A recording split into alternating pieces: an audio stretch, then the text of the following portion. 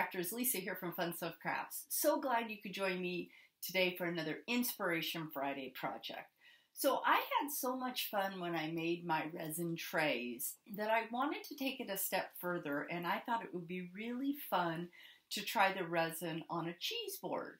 And so what we're going to work on today is making these cute cheese boards. So this is one that I made last week, and it has got an epoxy resin finish on it, which I'm going to show you step by step how to do. But I just think they're great. These will make perfect birthday presents, shower gifts, wedding gifts. So I really hope you guys like this project. It was a lot of fun to put together.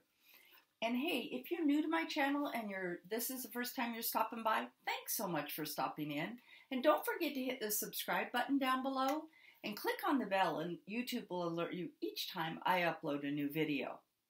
So I'm going to go ahead and get my camera angle changed, and we are going to get making these cute resin cheese boards.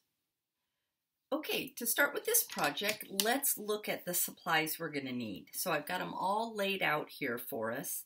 So we're going to start out with a cheese board. And I picked this cheese board up at a local craft store. But if you've got a husband that's crafty, he could definitely cut you something, no doubt about it. So this one happens to have some feet on it already, which is really nice. So I've got my cheese board is the main thing that you need to have. Then I've got my amazing clear cast resin, and I've got part A and part B. Now I've already measured those out, and we'll go through the steps of actually mixing resin in just a second. Then I went through and I picked out the colors that I want to have on my cheese board. So I'm using a aqua, I'm using a sterling silver, I've got a geranium red, I've got black, and then I've got white. So just basic colors is what I'm picking out to use. And I'm going to show you how we're going to mix those with the resin to get that beautiful finish on the cheese board. And then for every color that I've picked out here, I want to make sure I've got an individual cup, because we're going to mix some of that paint with the resin. And then I need a mixing cup, because I'm going to combine part A and part B, and we're going to put it into this cup to mix it. And then I like to have popsicle sticks. Those are really great stirrers. I want to have one for each of my different colors, one for the clearer resin, and then I like to have one because I like to play around in the colors. So just grab a couple of those. You are also going to want to have some painter's tape, and I'm really low on painter's tape, so I just grabbed what I had on hand. And then, of course, anytime you're working with resin, you want some gloves. So make sure you've got some plastic gloves. And then one other item that I have over here is my heat gun, and I'll show you how we're going to use the heat gun when we get ready to move some of the paint around. So the very first thing I'm going to do is I'm going to go ahead and get my resin mixed up. So we're going to go ahead and mix that. So I'm going to put my gloves on. And remember that whenever you're working with resin, part A and part B have to be the exact same measurement. So I'll link down all the supplies I've used here down below, but these are medicine dispenser cups. And so I've just literally filled that to the last line on here. It's right about 2 tablespoons.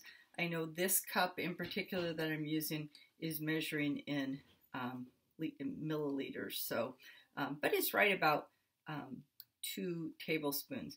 But just make sure you have the exact same amount with part A and with part B. Okay, so I'm going to put both my parts in there, and then what you want to do with your epoxy, once you have A and B in, and this is the part that takes a little bit of time, not too long, but you want to slowly mix them together.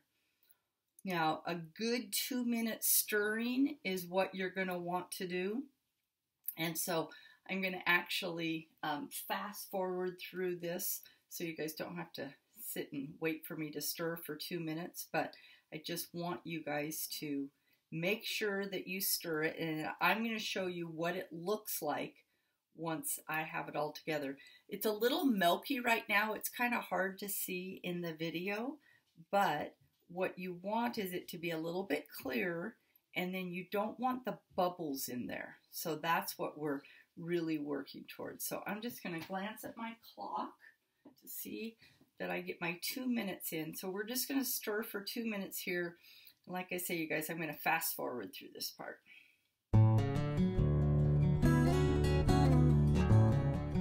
Okay, so I've hit my 2 minutes. And so what I'm going to do now is, before I start mixing the epoxy, I'm going to prep my board really quick. Now, this board happens to be totally unfinished. Okay, so normally what I would do is, if there was a little bit of finish on it, is I would rub a little bit of sandpaper over the top of it. But in this case, I don't need to worry about that. So what we want to do is, one, I am going to remove this rope. We can add that later. We don't want that to be in the way. So I'm just going to put that off to the side. And then what we're going to do is, we're actually going to tape off the back side. I'm wishing I had bigger painter's tape, but I don't have the wide stuff. So what we want to do is, you want to tape off the back, because what's going to happen is your epoxy is actually going to drip, and you don't want it on the back. And so we're just going to go ahead and tape off all of our board.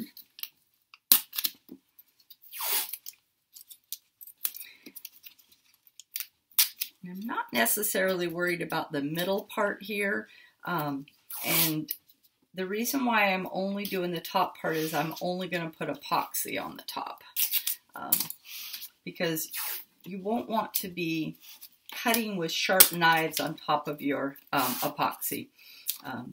Having a display and having it just, it's kind of more of an accent point is what we're actually looking for with this epoxy that we're doing. So just going to do that. And then what I'm going to do is, I'm going to grab my scissors, or actually I'm going to grab my X-Acto knife, and we're going to cut off all of that extra that's hanging over the sides. And the reason why I want to do that is because I want the epoxy to go down the side, so it looks like it's a nice finished look. Okay, so as you guys can see, oops, on my paper, this is what I've got right now. So let me grab my knife. And what I'm going to do is, I'm just going to turn my board over, and I'm going to either use my knife or my scissors, and I want to trim away all of this excess. So let's see if we can get the knife to work right. So if I just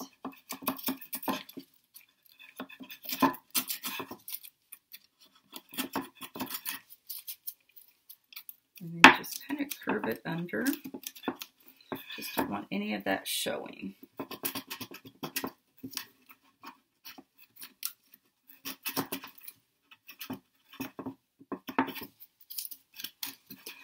Let's see if my scissors work a little bit better. Oh, much better.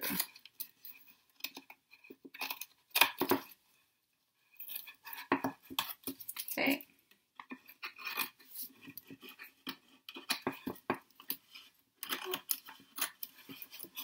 And I probably could have been a little bit more precise as I was putting the tape on, but it just... And then the other thing I like to do is, I like to judge where my tape is on the top. So what I'm going to do, just so I know where I'm taped at on the, see how I'm taped on the back, I'm just going to come around, and just so I know when I go to pour, I really don't want to pour past that. And you guys will understand once we actually do the pour here.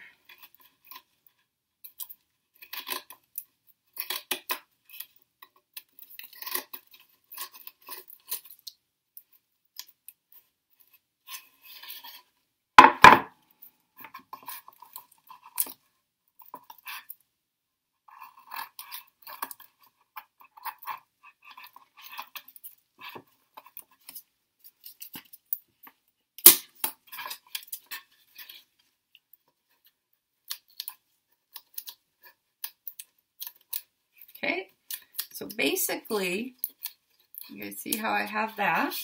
Okay, so now I know when I get ready to pour, I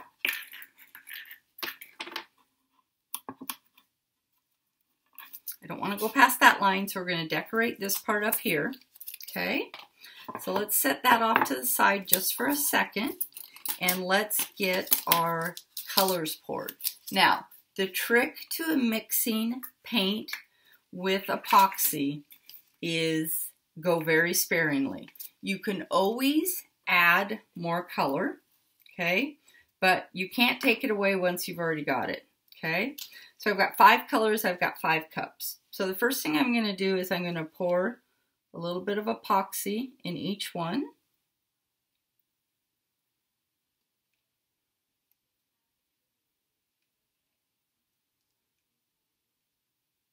Okay, so I got a little bit of epoxy and I've got a little bit left in case I need to add to any. Okay, so I'm just going to put a drop in each one.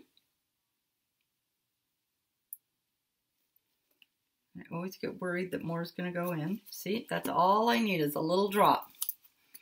And then I'm going to mix that up. Okay, and your black is all ready. One of the reasons why I really like using the Amazing Clear Cast is I use it on my tumblers when I do tumblers also, and it's food safe. And so that's one thing you always want to think about when you are doing anything that's going to be around food, is making sure that your epoxy is food safe.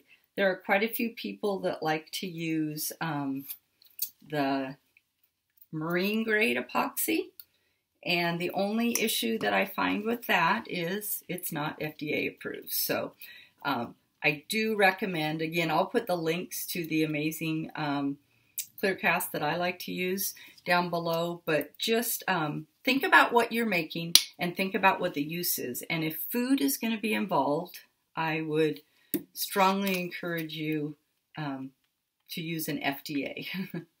Definitely. Okay, so you see I just am barely putting any in. If you put too much in, and you guys will know if you get too much in because your epoxy will get really stringy. And we definitely don't want that to happen. I have to add a little bit more epoxy to this one. Don't have too much in my teal unless I just want that as a highlight color. Okay. So, I've got my colors all mixed. I'm going to move my paint out of the way here. And I'm going to bring my board in. Now, I still have my gloves on. Always using gloves when I'm working with epoxy. Okay. And I'm going to bring this in and I'm going to pour a little bit of just regular epoxy on. Okay.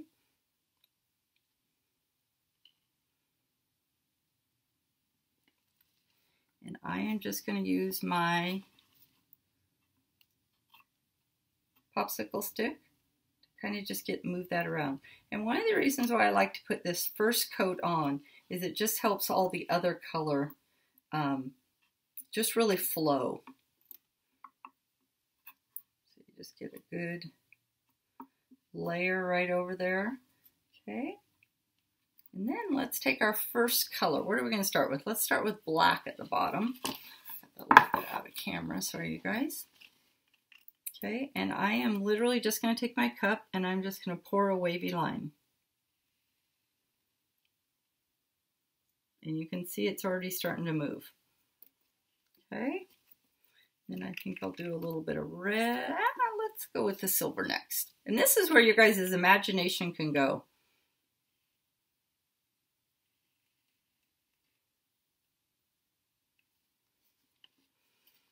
And let's try a little bit of red in there. Now, if you have a cheese board that doesn't have legs on it, I have picked up these little guys, and these work out great. I put underneath my cheese board, so that's another idea for you.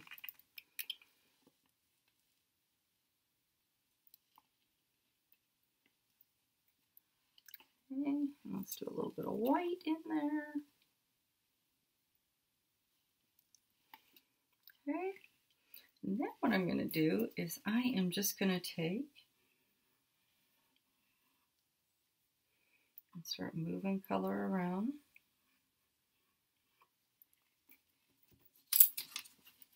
This is where you guys can do whatever you want. You can see where you might want a little bit more color someplace, or maybe I want to do a little bit of my teal down here. Add a little bit more on the black. And this is really just what you guys want, what your colors want. And then what I want to show you, let's see if I can bring this another light over a little bit more, so you guys can see those colors a little bit better. What I want to show you is what I do with the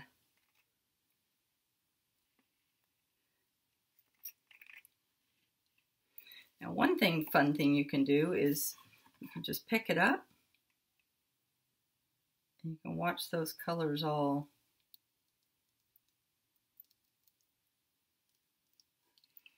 and they're just all starting to drip. And that's when I find that, you know, maybe I've got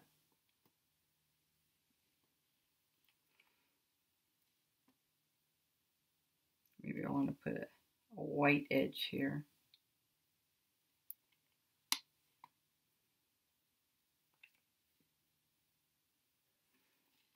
There's no wrong or right way here, you guys, when you're working with epoxy. Sometimes it's fun to bring a little curve down a little bit further.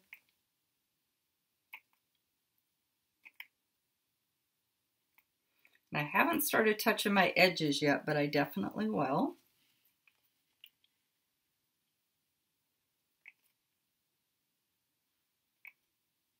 Now keep in mind this area I did down here, I didn't have that other layer of epoxy in there yet.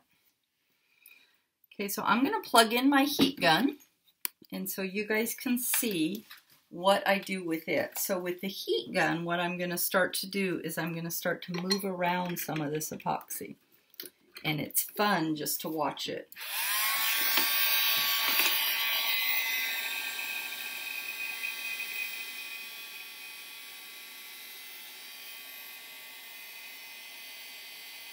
The other thing the heat gun is doing, and it's probably not able for you guys to see, but it's popping air bubbles. And that's definitely something that you want to make sure you have all your air bubbles out. And see how I can move those colors?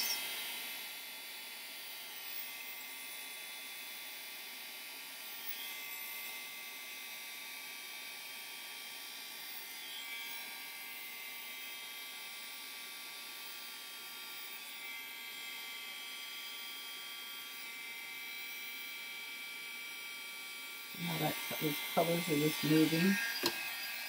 And I can even move it down a little bit if I wanted.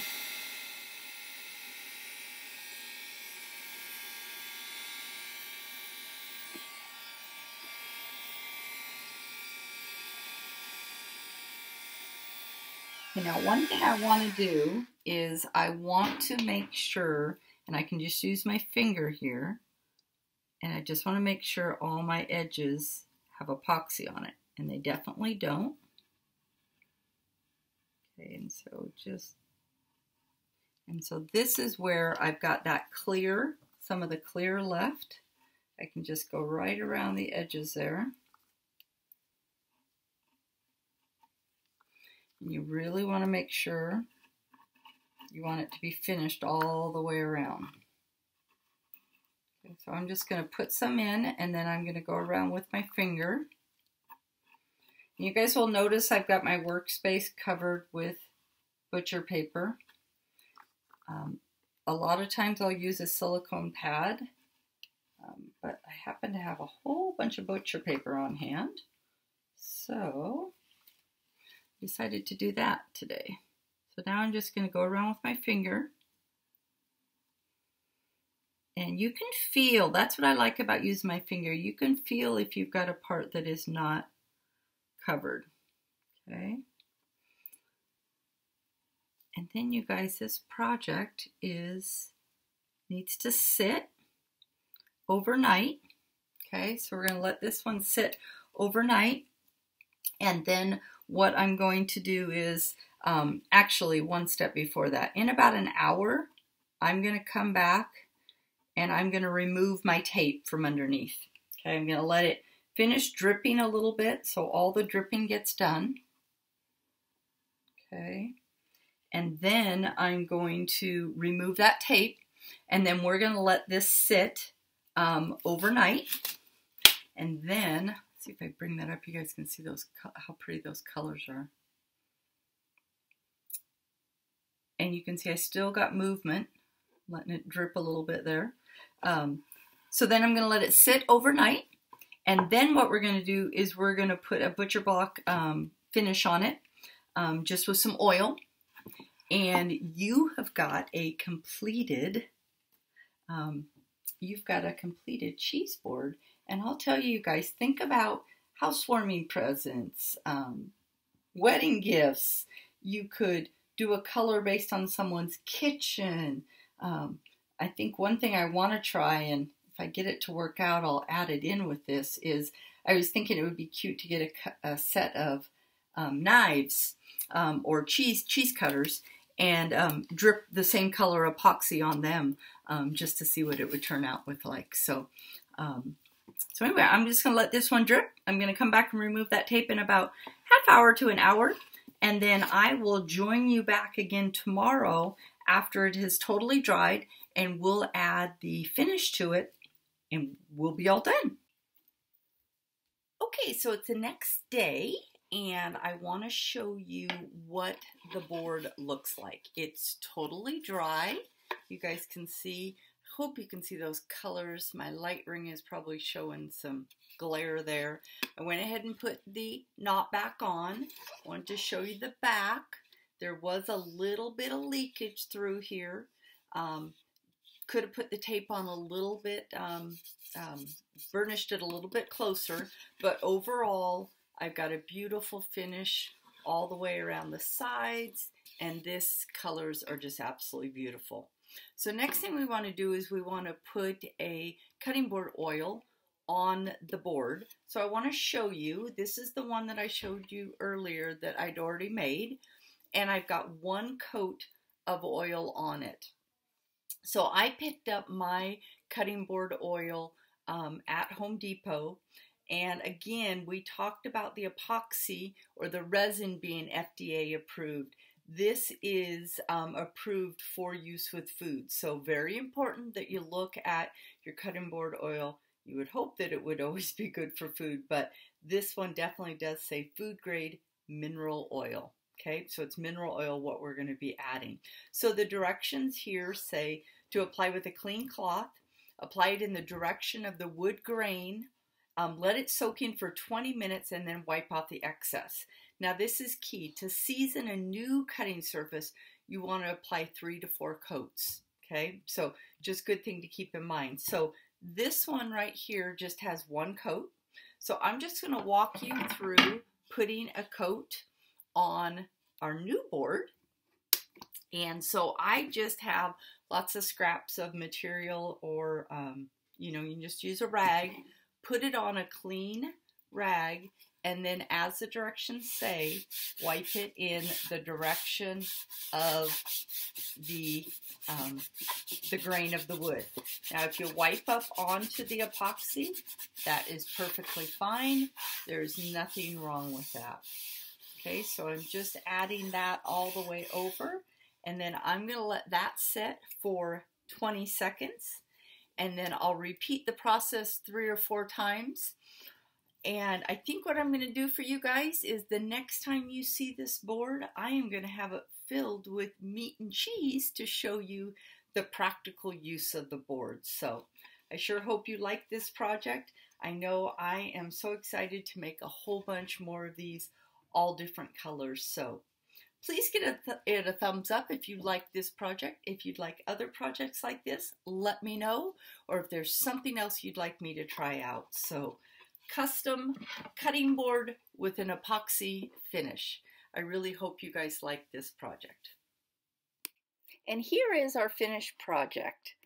Enjoying it out on the patio tonight with a meat and cheese tray and a nice glass of wine. So thanks so much for joining me for another Inspiration Friday project.